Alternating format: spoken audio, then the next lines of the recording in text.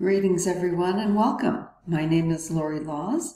I'm a clinical assistant professor at the University of Arizona College of Nursing here in Tucson, Arizona in the southern United States. It is my great privilege today to present a course design for you on informatics technology, quality, and safety using an integrative competency and concept-based format.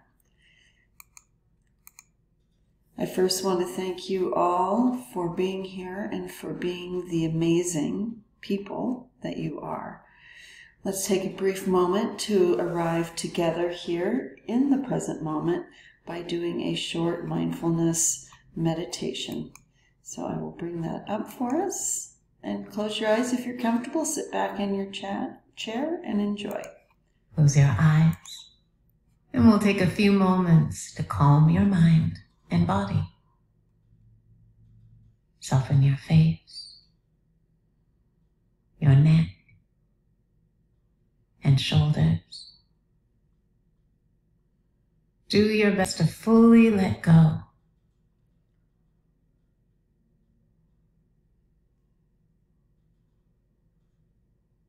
And turn your attention to the breath, the calming breath, the soothing breath.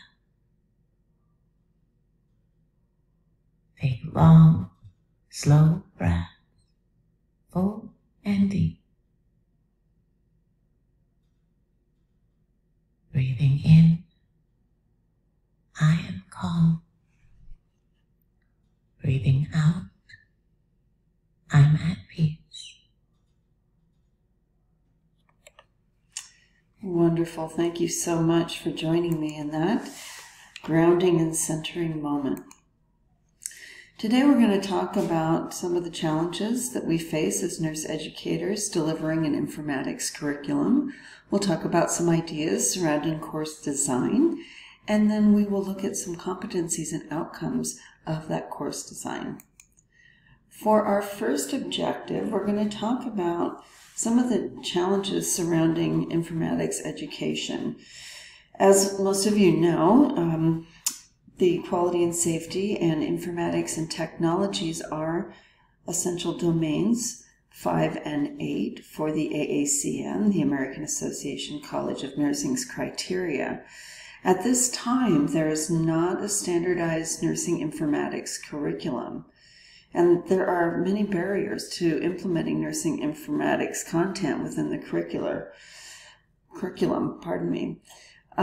I know in my experience that students often feel like this is a non-essential course. They don't see the value of technology or informatics, and this course design has been a game changer in terms of getting students to see that the technology really facilitates the clinical processes and supports patient outcomes. And so it's just been amazing to go from a non-integrative perspective to an integrative perspective, and we'll talk about the principles that are guiding that in just a moment.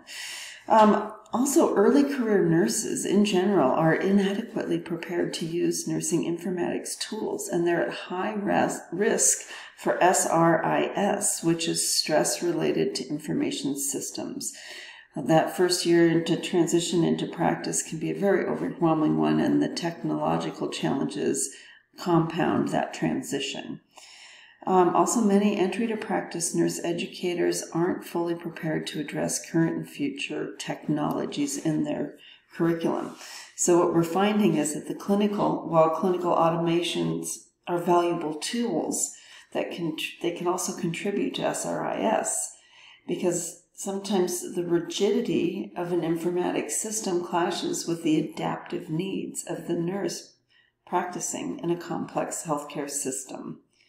So what we find is that we need a balanced conceptual lens through which we teach the social aspects of action, and that would be our patient-centered care and relationships, and complement that with the technical aspects of practice, like the digital technologies and the processes that they facilitate.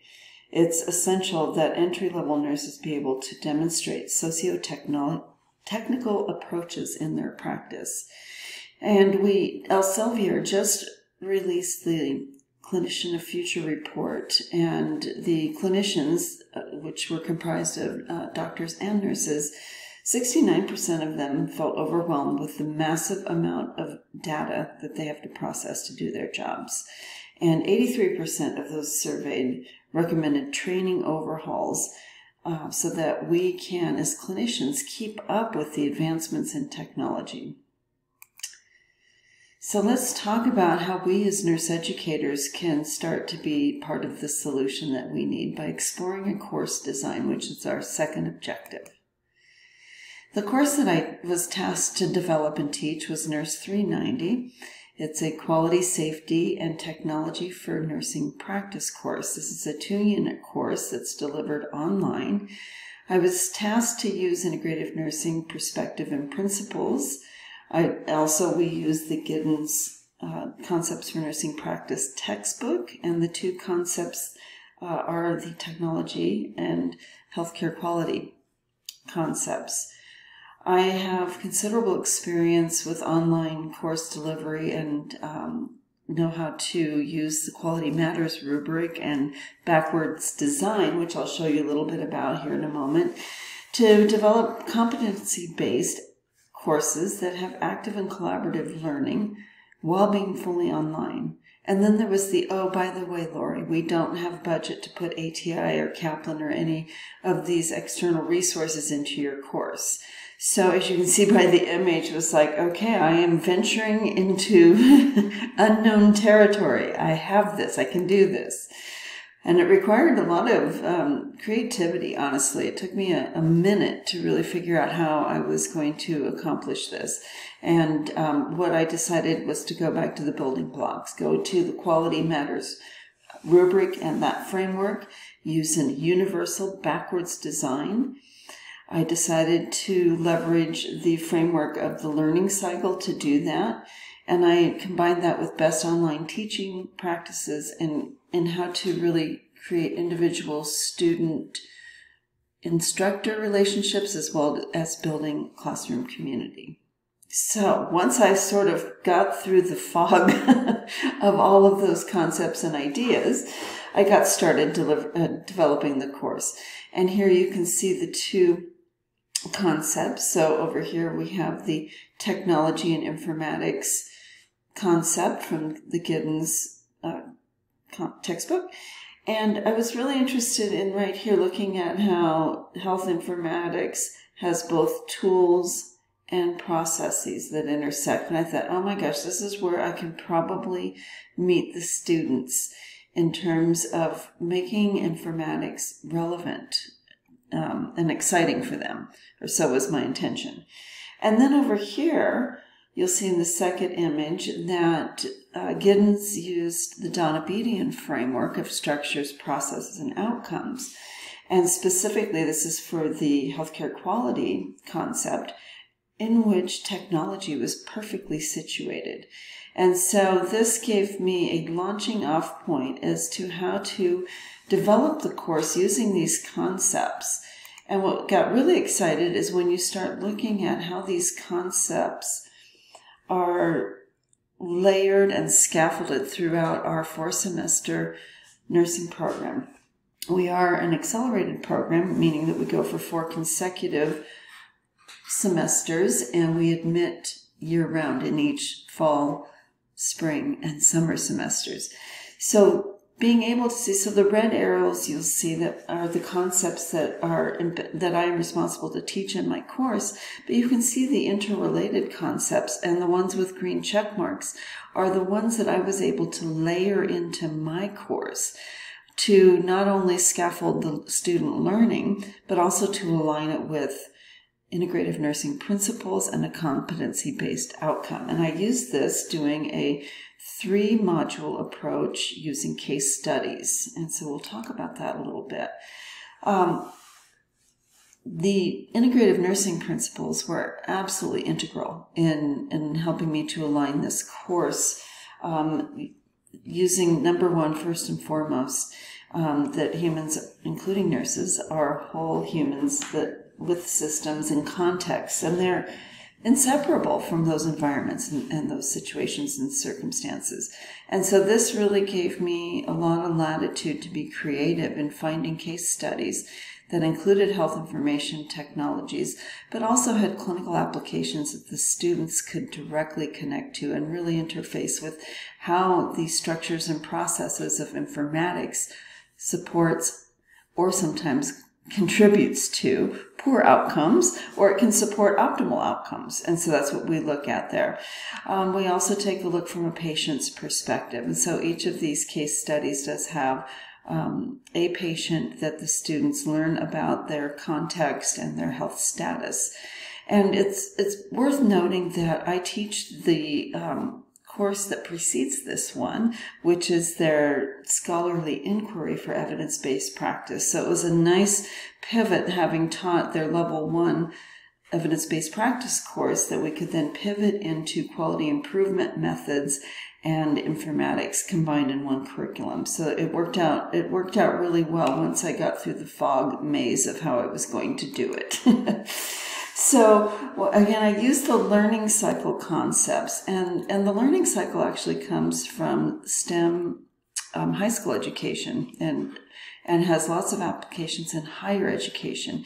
So the way that the learning cycle works is that students first explore a concept, whatever you're teaching. Now, it just so happens, it was perfect that I'm in a competency and concept-based curriculum program. And so this was just, it dovetailed in beautifully. So students first explore a particular concept or concepts, then they develop their understanding about that concept, and then they apply that concept or put that concept into action is how we like to frame it.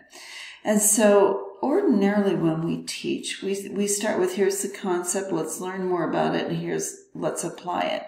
But in the Quality Matters rubric, and when you're going to competency-based outcomes, we do what's called the universal or backwards design. We think about the competency first, and then, what do we want the practice-ready nurse to be able to do?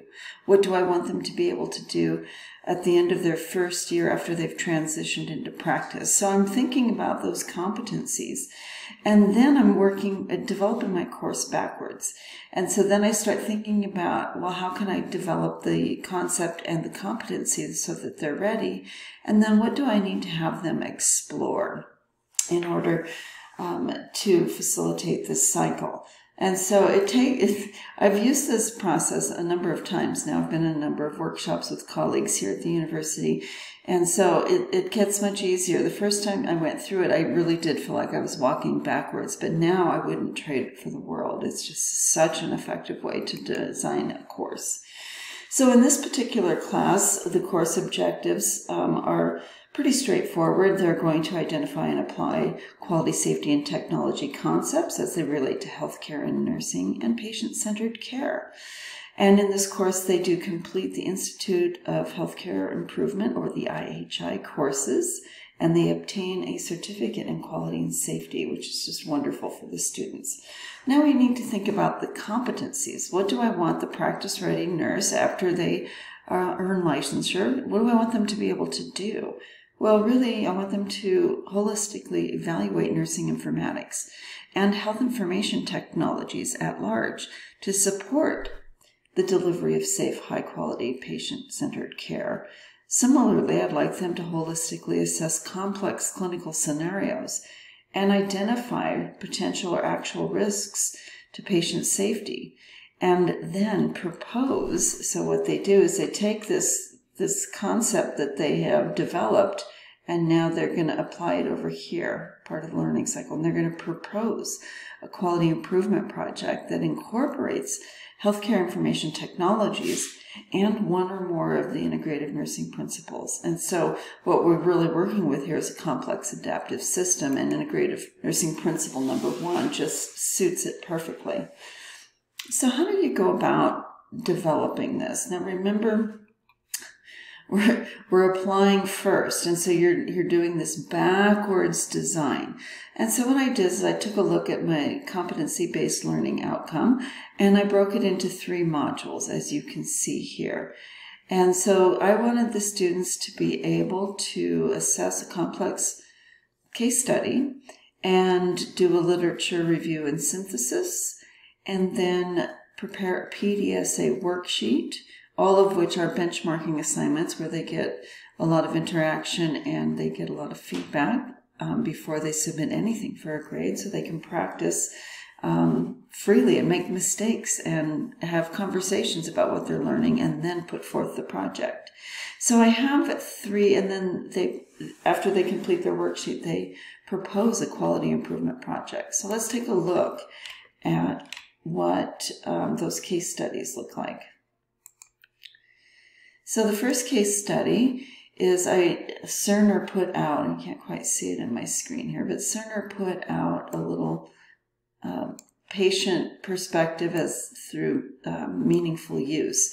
And so this is a short little case study, but it has everything in it that the students can introduce themselves to the health information technologies and processes that they're supporting in the context of patient Tyler and his experience. And so it's a lovely way to teach them informatics in a way that is approachable, because they love case studies and they don't want to learn about technology and informatics as much if it's a standalone concept.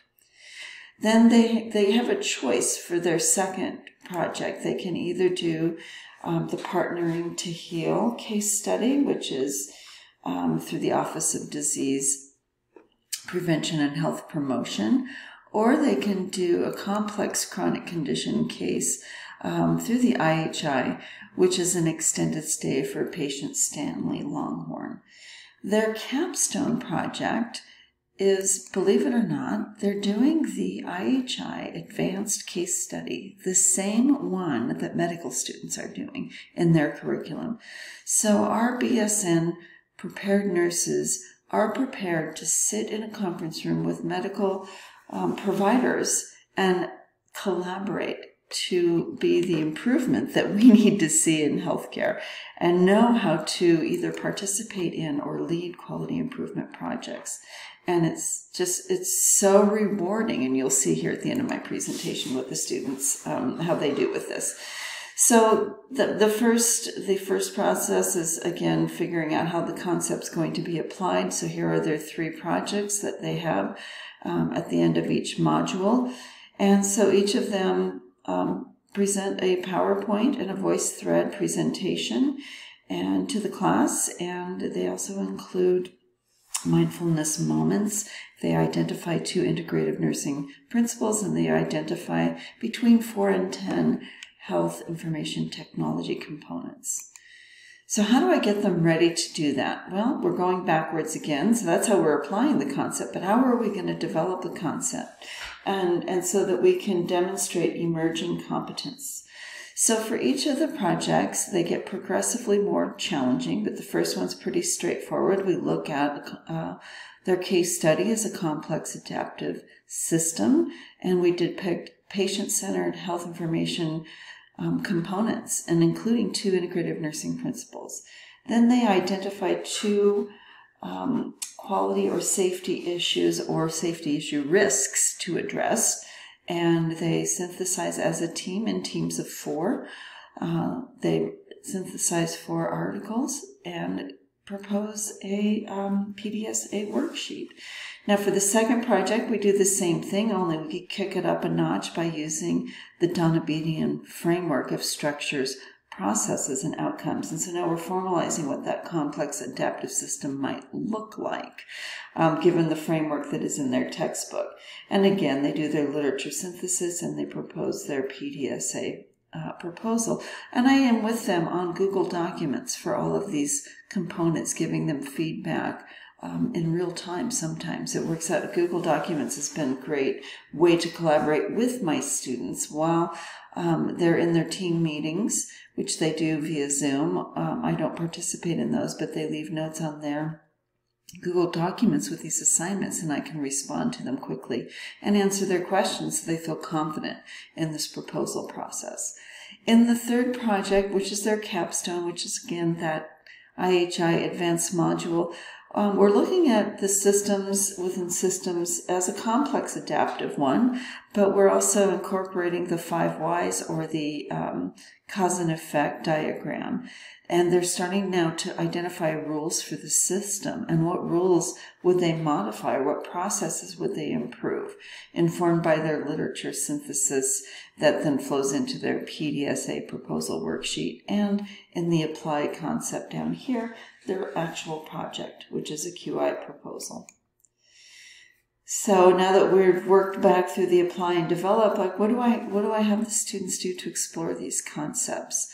Well, fortunately in my case, I also have quality and safety, so I can utilize these IHI modules that you see listed here to help them learn each of these concepts. We also have mini lectures and active learning quizzes. We have case study discussions that we do, and they have their Zoom meetings that they do. I have a couple of documentaries for them.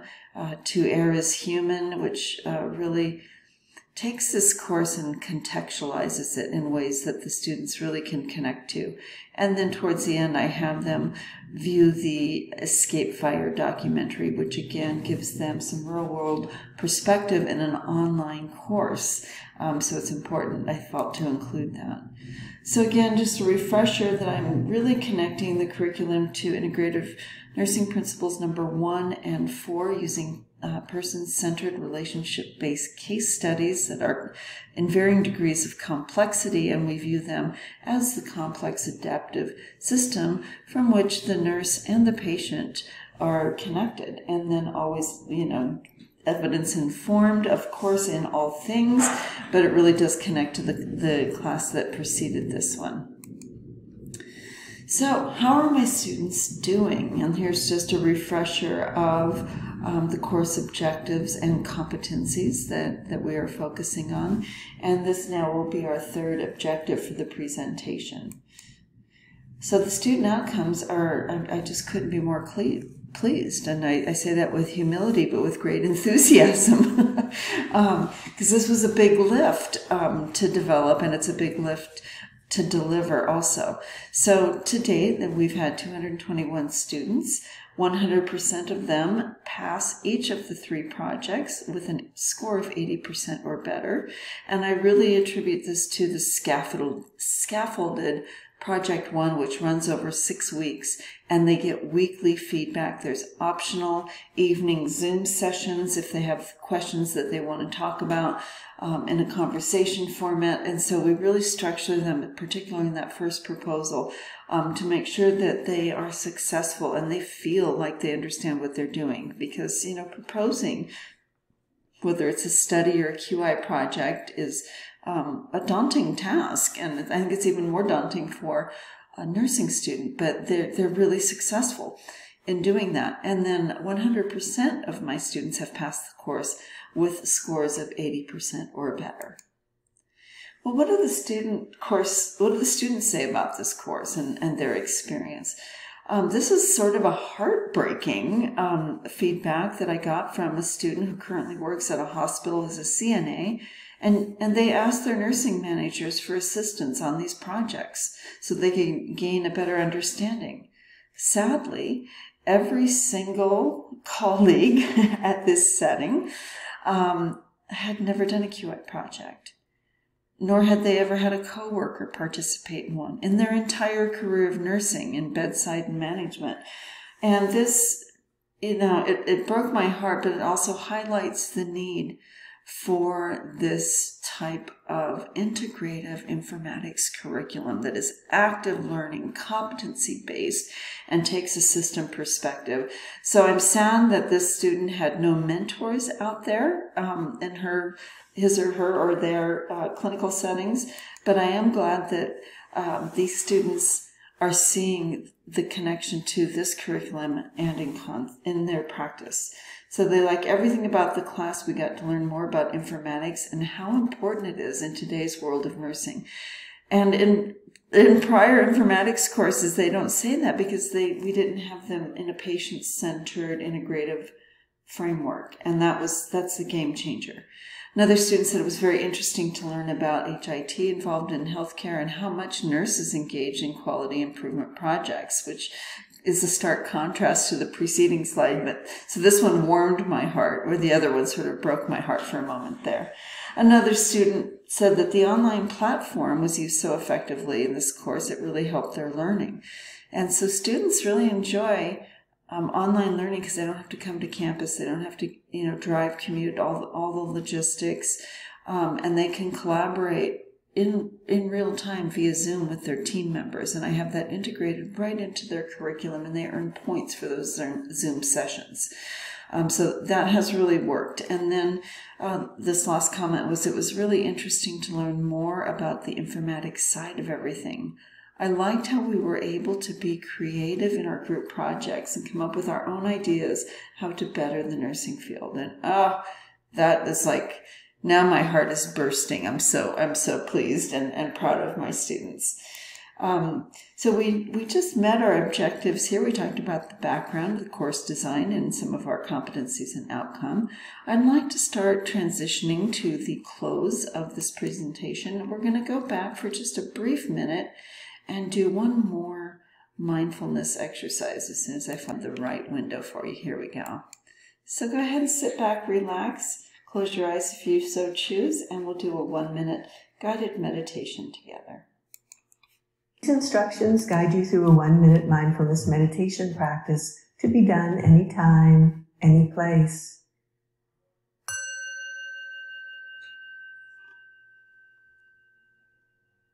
Begin by becoming aware of your body in this moment and the sensations of your body touching a chair or the ground. Now guiding your awareness to your breath. Breathing in, rest with the sensation of the in-breath. Breathing out, rest with the sensation of the out-breath. Breathing in, breathing out. Meeting your experience with acceptance, friendliness, and curiosity. If a thought arises, simply note thinking and return your attention to your breath. Breathing in, breathing out.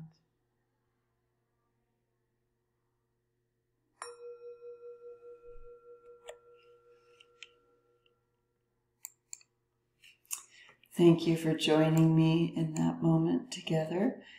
It's just been my great pleasure to be your facilitator today. Please do reach out with any questions, comments, or feedback, however you desired. And then I have left for you on the last 2 slides, and I'll happily email this presentation or the video link to you if you could benefit, and you can see all of the resources that I used to develop this presentation just for you.